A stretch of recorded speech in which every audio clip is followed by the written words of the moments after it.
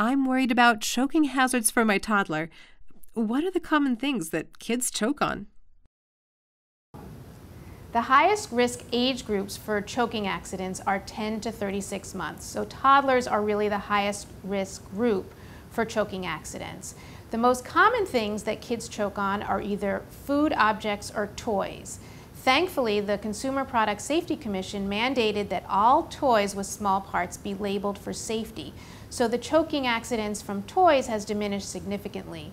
Unfortunately, foods do not have labels for safety, so we really don't know as parents what's safe for our toddler.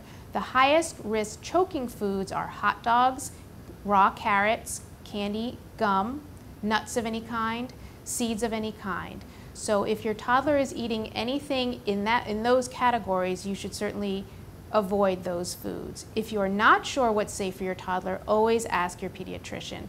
Toddlers tend to run around a lot, so it's a good idea to instill that eating is an activity in and of itself. Your child should be seated while they're eating and not running around, not in the back seat of the car.